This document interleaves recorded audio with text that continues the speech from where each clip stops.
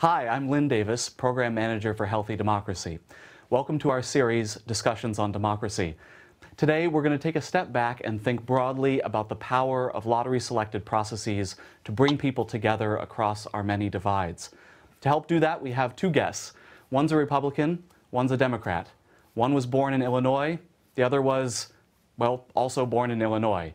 In fact, they actually have quite a bit in common, because none of us are as divided as we appear. In this case, our two guests are, or were, elected officials in Western Oregon, representing places on the edge of major metro areas. And importantly for us, they're also both fervent supporters of improving our democratic processes and bringing everyday people into our most important decision-making. Let me introduce them. Julie Fahey has represented Junction City and Western Eugene in the Oregon House of Representatives since 2017. Lou Ogden served as Mayor of Tualatin, Oregon for 24 years before retiring about a year ago. Mayor Ogden, Representative Fahey, thanks so much for being here. Thanks for having us, Lynn. Absolutely, pleasure's mine. Lou, I want to start with you. Let's talk about how we do public engagement in Oregon, and in particular at the local government level. What do we do well? What do we do not quite so well? Well, fortunately, at the local level, we are obviously very close to our communities. And so folks don't have to travel far.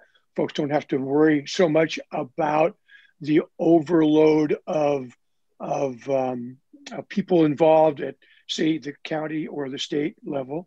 So we have a proximity and an access to folks. So that's good. We also have a great intent on wanting to reach out to people. And I know that is true at all levels of government.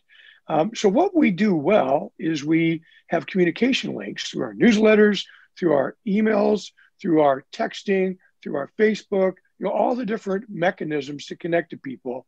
And then we do that also in our local city council meetings almost every week. We are asking folks to participate in one way or another.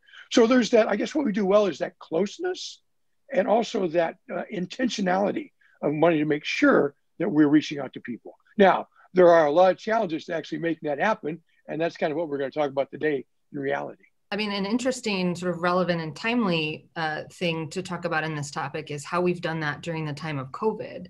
So we've just released our plan for the 2021 legislative session about how to have public involvement in a time when in-person interactions can be quite risky. And so I'm actually very excited about it.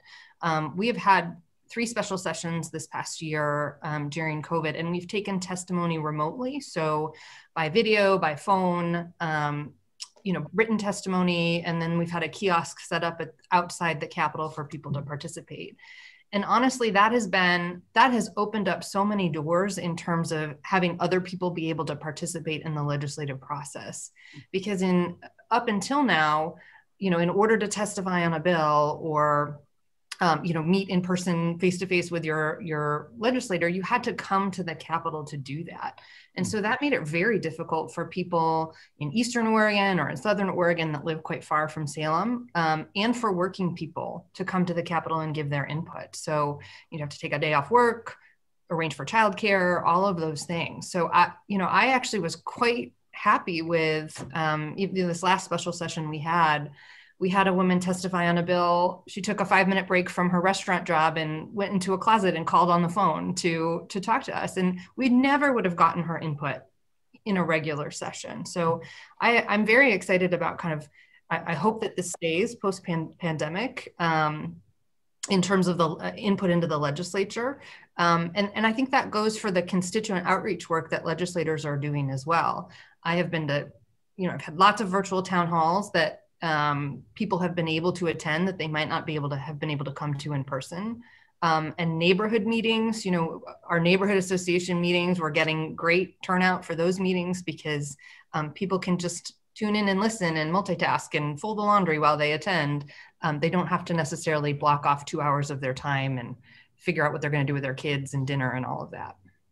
Mayor Ogden, Representative Fahey just talked about sort of the types of people who come and involve themselves in public engagement, and that maybe there's sort of a silver lining in some ways to this more digital space, that we're able to bring more people into the conversation. What was your experience pre-COVID? You didn't have the privilege of serving during this period, but what kinds of folks would show up and offer testimony in processes at the city level? First of all, Representative Fahey is actually right and spot on in that, not just in local government, but in so much when we do in commerce and everything else. One of the silver linings, if you want to call it that, to this virus has been we have been forced to advance the technology to allow us to have these access. So that's great. And, you know, prior to that, I left office 2 years ago. So we were experimenting with, you know, even like call-in or other sorts of remote access. Obviously, this pandemic has forced us all to make that a matter of practice rather than a matter of experimentation. And so it does allow more people to participate from a proximity, from an access standpoint.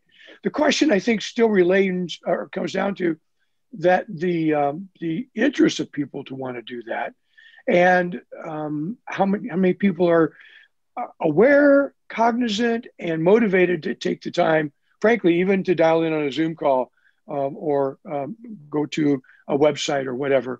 So, and I think that's really, we'll probably drill down more deeply on this in the conversation, because that's really the true value in my mind of the deliberative democracy process. And I would just jump in to add, you know, I completely agree with that, you know, especially at the local level, one of the things that I see is that the people who show up to city council meetings or planning commission meetings aren't necessarily representative of, or my town halls for that matter, you know, aren't necessarily representative of the broader population, because, you know, I represent a lower income district. And so I often say that people don't have time to come to a town hall or to show up to testify at that city council hearing in favor of affordable housing because they have 2 jobs and kids and need to get dinner on the table. And so you know, that's clearly an issue with our systems and processes in terms of how we solicit public input. For me personally, one of the ways that I try to get around that is, for example, when I ran for office in 2016, I knocked on almost 7,000 doors to talk to voters one-on-one. And that was so valuable to me in terms of getting a broader, more representative sample of people's opinions. Even if I could just get someone for 2 minutes at their door, you know, what are the issues that are most important to you? What do you want me to work on in Salem? Getting that view was so important to sort of have a broader sense of what people are thinking, what their concerns are, and what issues they want us as elected officials to work on. And so obviously that's very difficult to do now during COVID, but even when we were in session, in my first session and my second long session, I would go door to door on weekends sometimes just to check in with folks and get a sense of, you know, what they thought about what we were working on. Did they know about what we were working on in the legislature? And really to provide that one-on-one connection between people and their government. So, you know, that really is important in connecting with people emotionally. So we've just talked about the benefits of technology and how we open up more access and more portals, and that's great. But, you know, that notion of knocking on someone's door, there are folks who don't want you knocking on their door. I've been there, right? But I can tell you that I had people come up to me like 20 years later and say, you know, you knocked on my door 20 years ago. And I was impressed by that. And what my purpose was not to impress them, but to let them know, as Julie just mentioned, that we care about what they really think. So if someone has been solicited, if you will, at the front door by a candidate and shows that they really care what people think, that sticks with them. And I think that makes them more amenable to checking in at a city council meeting or testifying on a bill or whatever, because Representative Fahey knocked on my door. She really does want to know what I think. So maybe I will tap into this bill hearing.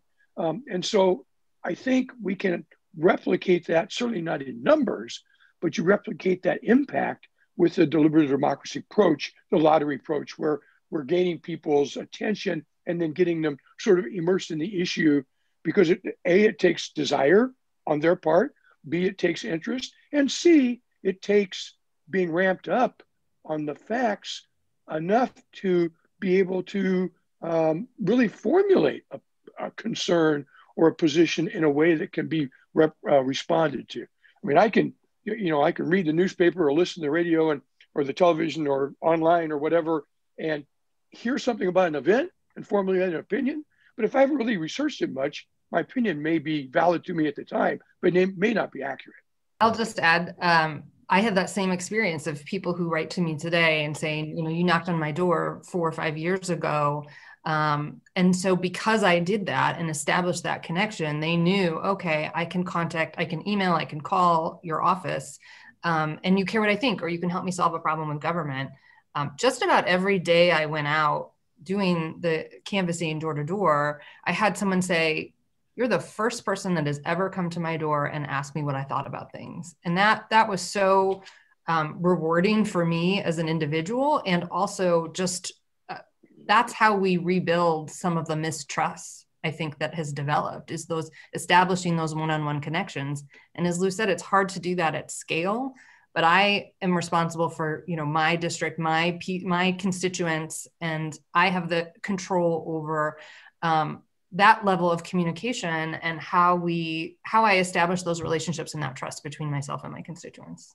I think that's a really interesting point. And people certainly say that to us whenever they respond to one of these mailings is, well, this is the first time anybody's asked. There's also another challenge, which is our sort of very extreme political polarization at the moment. In terms of polarization and what we can do to kind of break things down and rebuild trust, I really can only talk about what I have seen that has worked personally for me in my role as a state legislator. I think there is so much that we don't control in state and local government in terms of partisan polarization and the messages coming out of DC and our president right now, that again, I try to focus on what are the things that are within my control. So in terms of interesting things that I have seen in terms of polarization and how do we engage folks, one thing that I'll just say is that, I read all my email and my office responds to all of the email. And we clearly get, and phone calls, of course.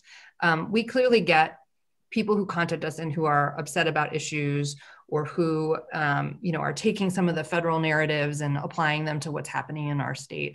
And I have a policy. I read all the emails, we respond within a week, and we don't, we take people's comments seriously. So there have been times when people have written me very angrily and, potentially using disparaging language, and we still respond from an issues-oriented policy perspective. We take their questions seriously. We respond to the substance of the question. We ignore the disparaging comments. And not every time, but sometimes people respond back and just shocked that I took that question seriously and thank you for your thoughtful response to it. And sometimes I change people's minds. Even people who are big critics of mine who email me a lot with criticism. I had someone, one of those folks emailed me after the last election and said, you're the first Democrat I've ever voted for because you engaged with me in that way.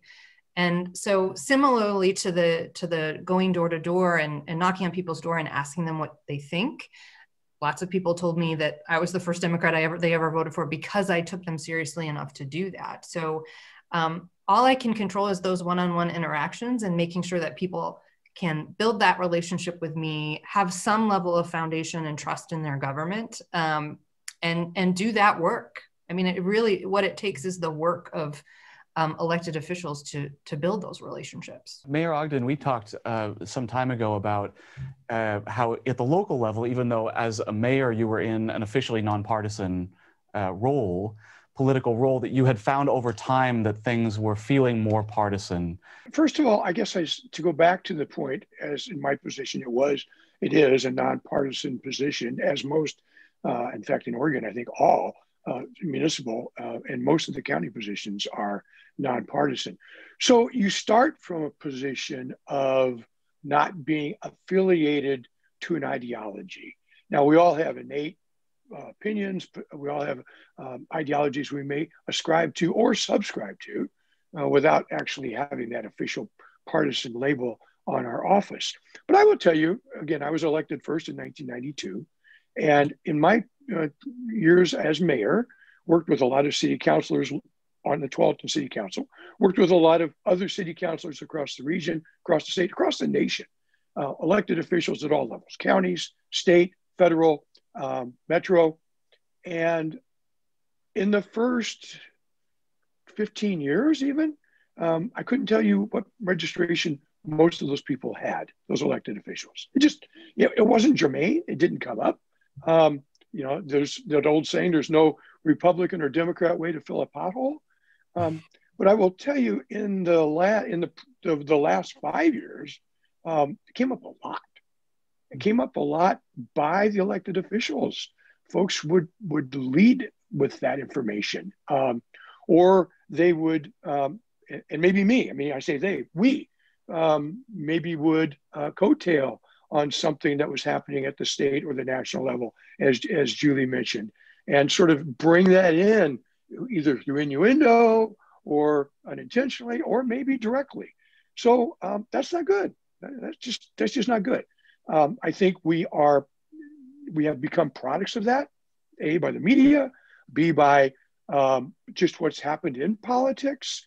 Julie mentioned the current president. I can cite examples from both parties for a number of years where that has begun to grow. So that bleeds off into the public. I think the other piece of it is that by construct, the legislature is partisan. By construct, Congress is partisan. And so members, though everyone does their due diligence, does their investigation, does their connection with the public, as Julie has mentioned, it's not often you see much split in votes on contentious issues from the partisan position, the party line, if you will. So it does bring into question, well, okay, I can name names. Peter DeFazio is known to be sort of his own man. I respect Peter a lot. But, when it comes down to it, he largely votes with his caucus. And you can say the same thing at the state level and so on. At the local level, you don't get that. You don't get that backdrop. You don't get that safe harbor. You don't get that excuse. You got to pony up for each individual issue.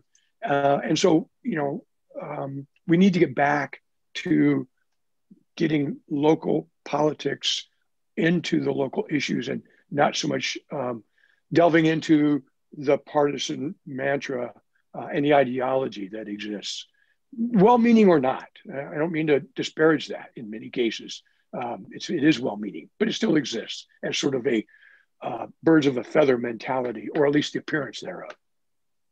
Yeah, that's sort of our interest in working specifically with local governments. And sort of I'd originally worked at a little bit larger level at the state level, but sort of seeing the polarization and the disenchantment with the political process across the political spectrum at the moment.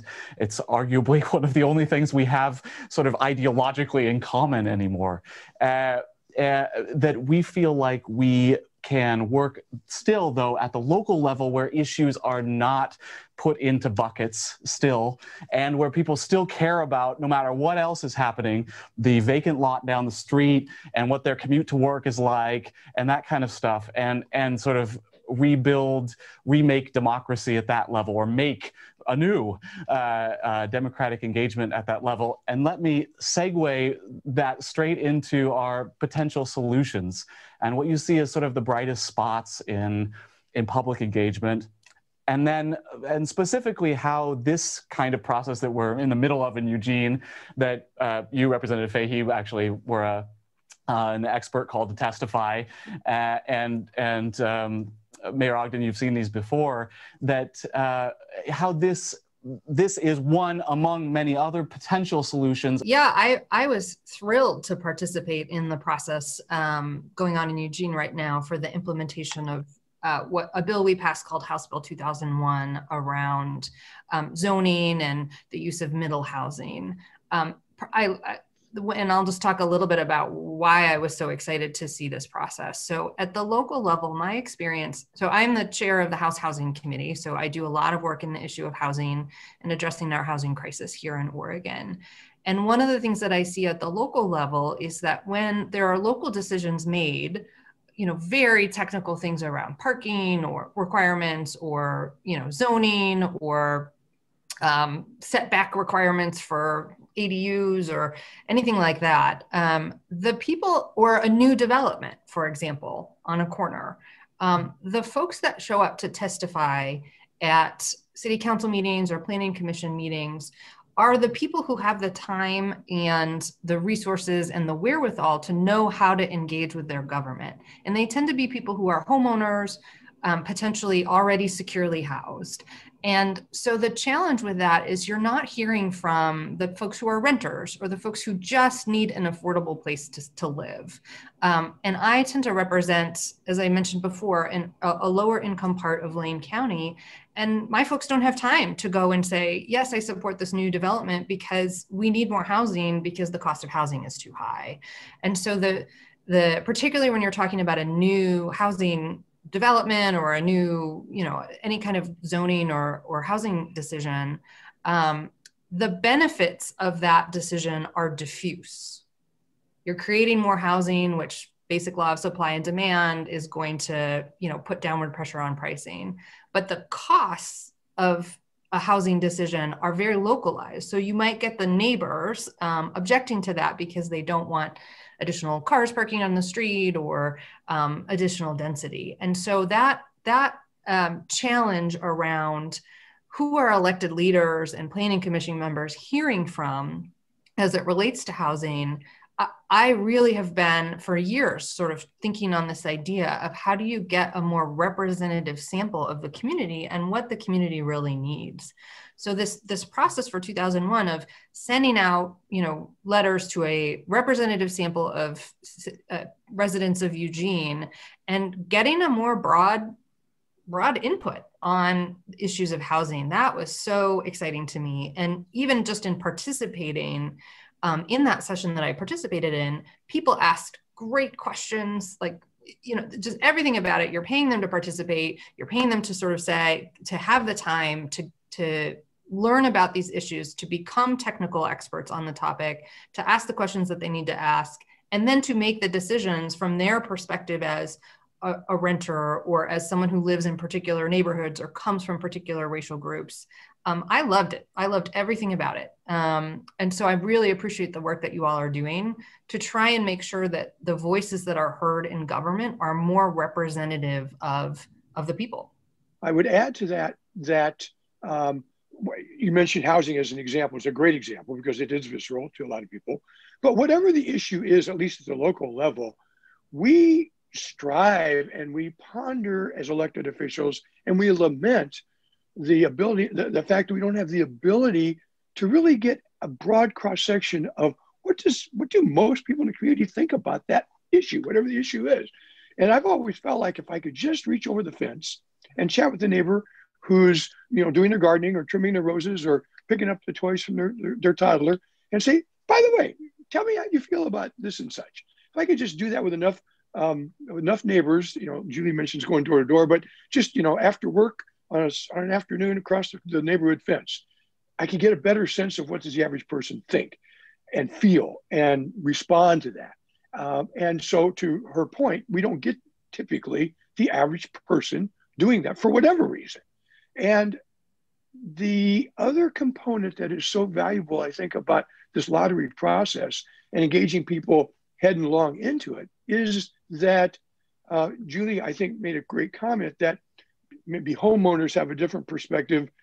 I hate to categorically, but maybe homeowners as a propensity have a greater, as a statistical norm, have a greater propensity for one feeling versus folks who are not homeowners or long-established folks in the neighborhood versus newcomers in the neighborhood.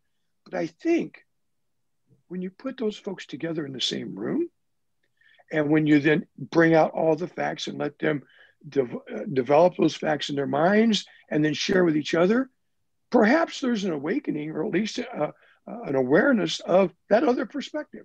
That really does make sense, number one. Number two, maybe, let's pick on homeowners for a moment, maybe homeowners generally have greater concerns about density and parking and so on, but maybe it's only those who really viscerally feel that way they're going to come out and testify.